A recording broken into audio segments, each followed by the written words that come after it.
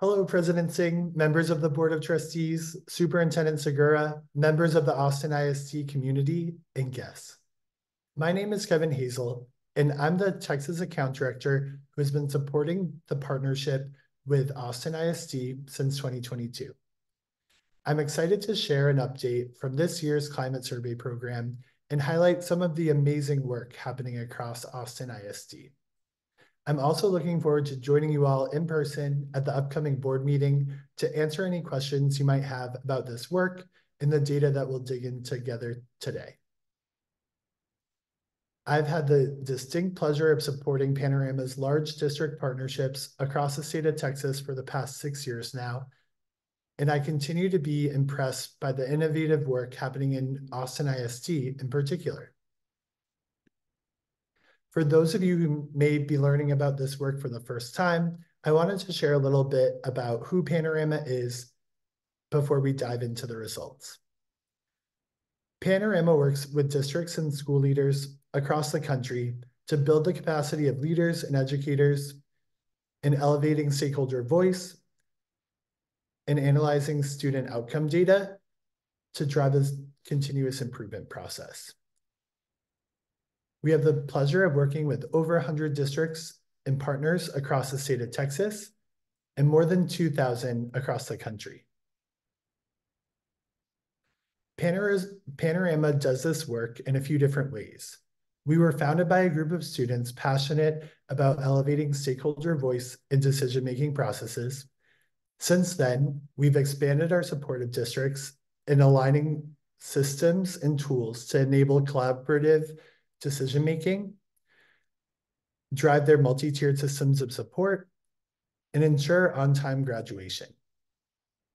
Through this work and through our different tools, Panorama works to streamline systems and create efficiency for educators, empowers district leaders to prioritize school support, and improve stakeholder experiences and outcome overall. Panorama partners and equips districts with a comprehensive view of every school and every student in one place so that educators can spend the time doing what only they can do best, supporting students. Today, I'm looking forward to sharing an update of the great work happening in AISD through that stakeholder engagement lens. For our time together today, first, we're going to review the survey program overall. This might be a refresher for some. Share data highlights and key themes from the stakeholder feedback we received this spring. And at the upcoming board meeting, we'll be excited to dig into any questions, thoughts, and reflections that you all have. So by the time the presentation today ends, I hope that participants and viewers will have a solid understanding of our partnership and goals, are aware of some of the accomplishments we've made to date, and have the opportunity to surface any emerging priorities based on this year's results. Now let's revisit our goals and objectives from this work, going back to 2022. To share a little bit about the survey program and how it was designed, it was put together through a collaborative process that has continued to evolve over the course of the 3 years we've worked together. At the start, a cross-functional team collaborated to identify key priorities and did focus groups where they landed on a few priorities for this work. They include climate and stakeholder satisfaction, staff development and retention, ensuring equitable practices in AISD's support of students, staff, and families. And for the past 3 years, we have surveyed students, staff, and families each spring on the survey topics listed here. Topics ranging from climate to safety and belonging, leadership and engagement, in addition to some custom district-specific items that are focused on elements that are unique to AISD.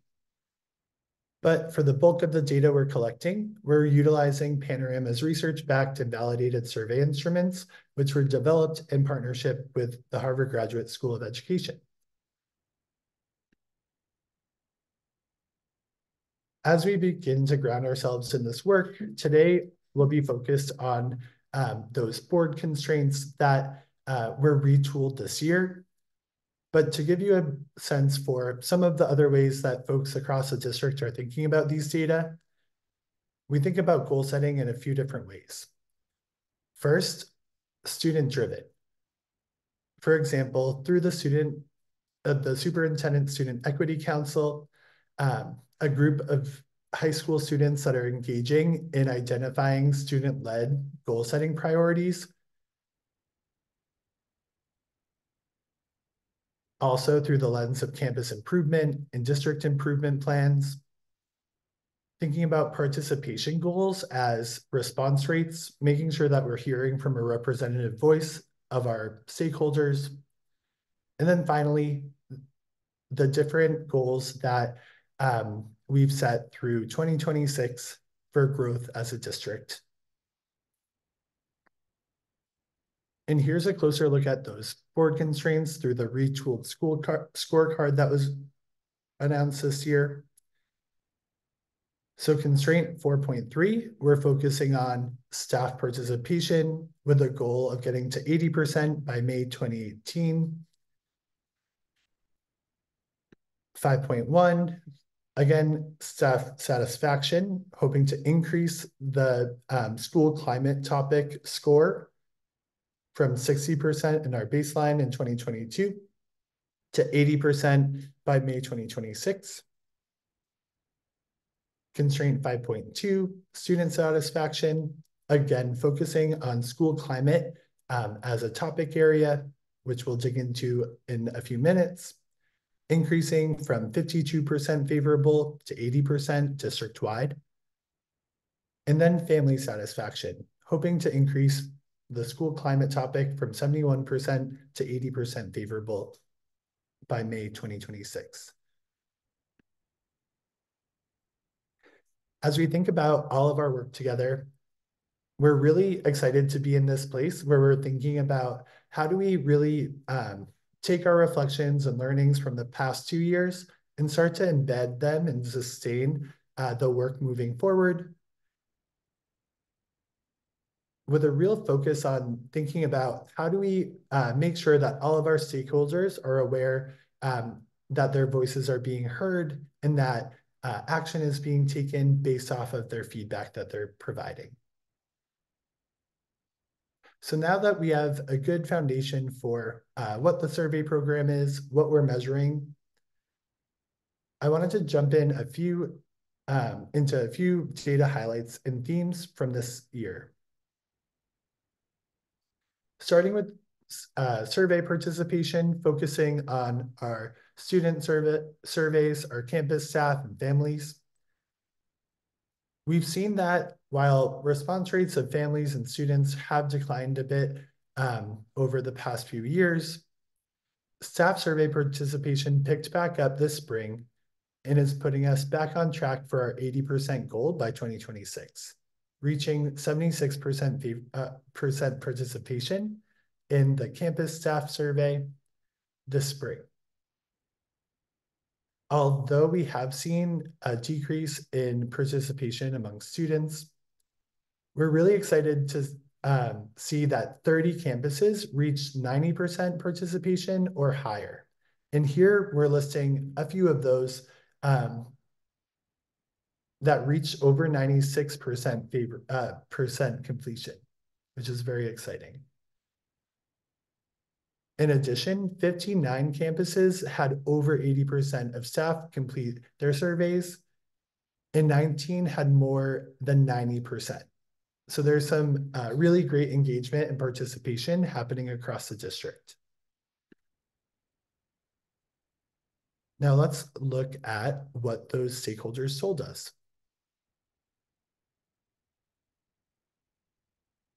Here we're looking at those board constraints, the school climate topic, which is made up of several questions across students, staff, and family that roll up into that broader percent favorable score, which is what we're using to goal set by 2026. You'll see here that while we have seen a slight decline since our baseline in 2024, we did see an uptick since last year across students. And we've seen gains since the baseline across staff and family responses. Here, you'll be able to see that in grades 3 through 5, 6 through 12, and then a weighted average across all students. And then the same for instructional versus non-instructional staff on campuses. For the sake of our time together today, we can think about instructional staff being primarily classroom teachers whose main function is to facilitate learning in the classroom. Non-instructional staff could be coaches, administrators, counselors, and all those other roles that support learning throughout the day as well. But really exciting to see, in particular, for our teaching staff or instructional staff, we've seen a 9% increase in their sense of school climate since spring 2022. Overall, we've seen an 8% increase.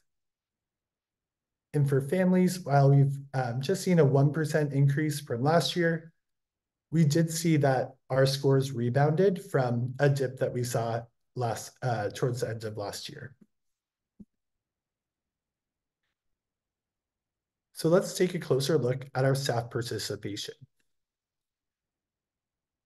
Looking at our campus staff participation, we saw a really exciting increase from last year, getting us up to 76% of staff responding.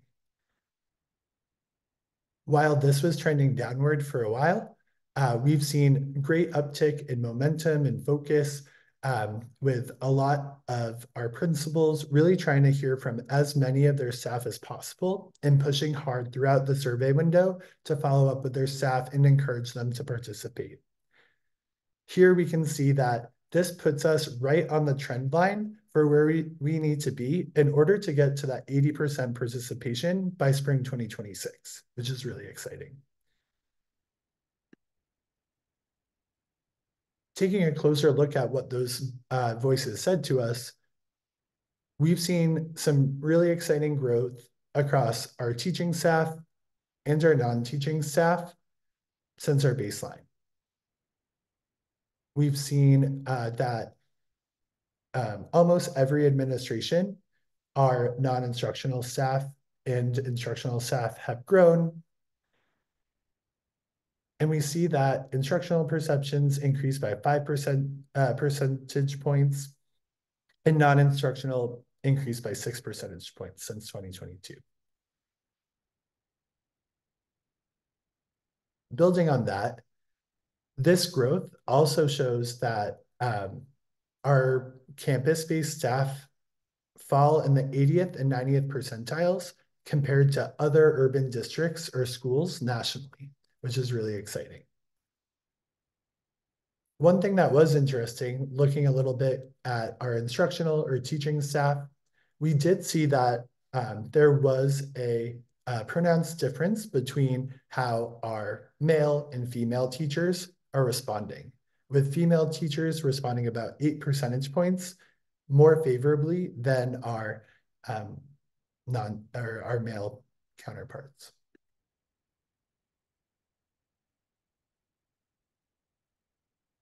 Looking a little deeper at the topic of school climate, we can also see some really exciting increases across the question level.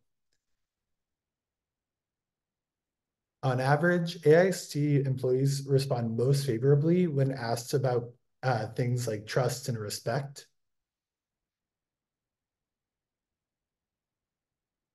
And we also saw that non-instructional staff had an increase when they were asked about student interactions, showing significant growth there. So In the bottom here, we can see how positive are students in their interactions with each other. Non-instructional staff notice a 7 percentage point increase since spring, the last time we took the survey in the fall. In addition, how often do you see students helping each other without being prompted? We saw a 3 percentage increase from the fall, which is really awesome to see. These include staff that aren't necessarily always sitting with students in classrooms like a teacher. So it's awesome to see that their perceptions of some of those student interactions are notably increasing.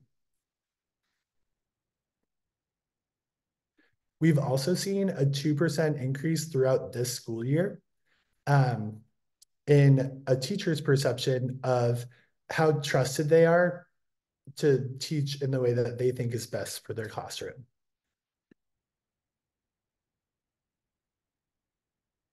Moving on to student satisfaction. While we are seeing ourselves 1 percentage point below the baseline in 2022, 2 years ago, we did see gains over last year. In the image to the right here, what we're looking at is the percent favorable change between 2023 and 2024. Like I said earlier, we did see a dip in school climate percent favorable scores for students going from spring 2022 to spring 2023. But this year, we're seeing an uptick. In this scatter plot, we can see above the dotted line there, all the schools that had increases in school climate this year. As we move up the scatter plot here, we can see even some of those schools that were already doing really well in school climate are seeing increases. And some of those schools that might have been scoring less favorably in the past, they're also starting to pick up momentum as well. And then we have a lot of folks with minor changes right in the middle here. That said, in grades 6 through 12, perceptions of school climate increased by 2 percentage points overall. And 18 schools had increases of 2% or more compared to their scores in spring 2023. Of those, 13 were elementary schools and 5 were middle schools. And 8 of those schools had topic level gains that were greater than 5%. So what this says is, particularly in elementary and middle schools, we're seeing some positive movement. And in some areas, we might want to identify who are those schools that are seeing greater than 5% increase, and what can we learn from them or glean from that information. Going deeper on student satisfaction and the school climate topic, secondary perceptions of climate increased by 2 percentage points since spring 2023, with significant growth in questions about how positive the energy on campuses are in the physical space.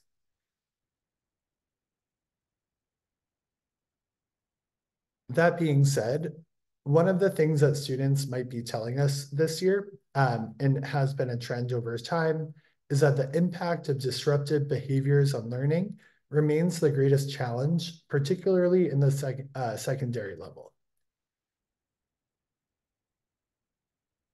Looking across grade levels in secondary in particular, we're also seeing a pronounced difference at the 7th and 8th grade levels.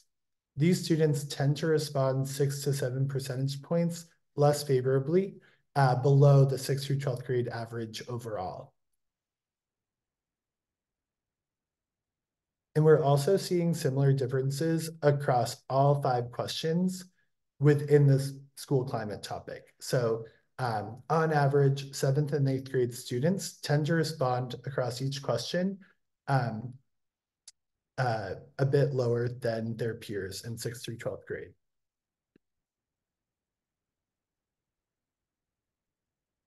That said, we also saw some great growth and positive outcomes across other topic areas, not just the school climate topic. In 4 out of the 6 survey topics measured, we saw that elementary schools continued to respond strongly compared to the national average. Here we can see they're in the 60th to 79th percentile across 3 of the topics, and right at the hump of the bell curve on the rigorous expectations topic. That said, while our secondary students aren't responding as strongly compared to all schools nationally, they have seen increases in 4 out of 6 of the survey topics this year, showing positive momentum in a good direction. Switching gears to family satisfaction, we saw some really exciting growth. We saw that 72% favorable responses to questions about school climate. This also put us in the 70th percentile nationally compared to other urban schools and districts. While we saw a decrease by 3 percentage points last year, we saw a 4 percentage point increase this spring, putting us 1 percentage point above the baseline in 2022. We've also seen really strong growth across a number of questions, 2 of them being, how well do administrators at your school create a school environment that helps students learn? With 73% of family members who responding favorably, and that marks a 7 percentage point increase from last spring. You might remember last spring we did see some decreases in these questions, so it's really great to see the rebound this year.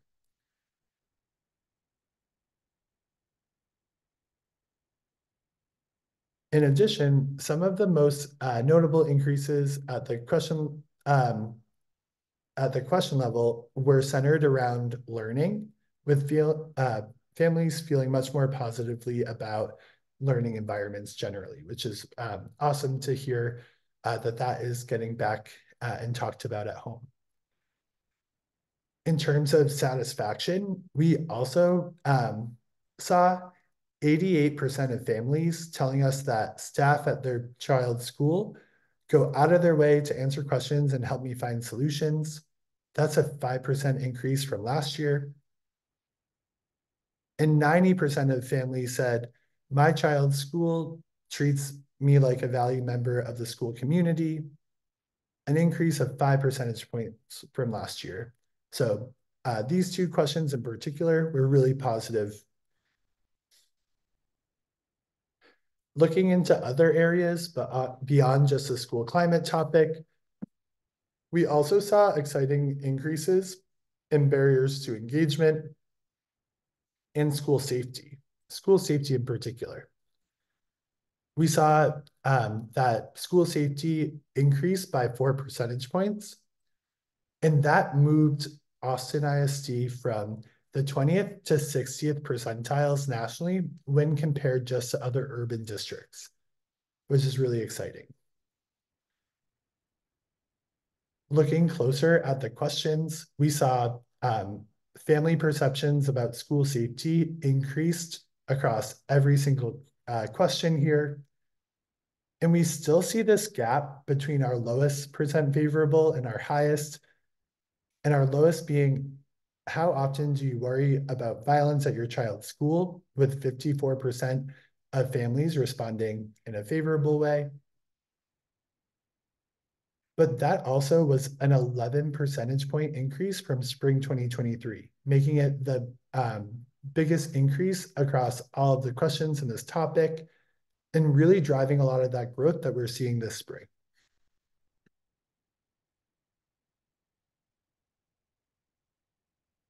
Looking a little closer at staff perceptions of district support, I know this has been something the district and the Board of Trustees have been focused on over the past few years.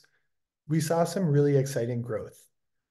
While we're still seeing that less than half of our staff are responding positively to questions about the support schools get from the district, we've seen increases across all the questions, and some of them were really pronounced. And looking closer at all of these questions, one of the questions we ask, which we can use as a demographic filter, is if a friend or colleague were looking for a job, to what extent, if at all, would you recommend this school? The interesting thing about responses when you're looking at responses to questions about school support, folks who responded quite a bit and strongly recommend to this question about their job satisfaction, they tended to respond 75 percentage points more likely, 15 to 20 percentage points more positively to questions about district support, which is really interesting considering the majority of folks did respond quite a bit and strongly when asked that question about if they would recommend their school to a friend or a colleague.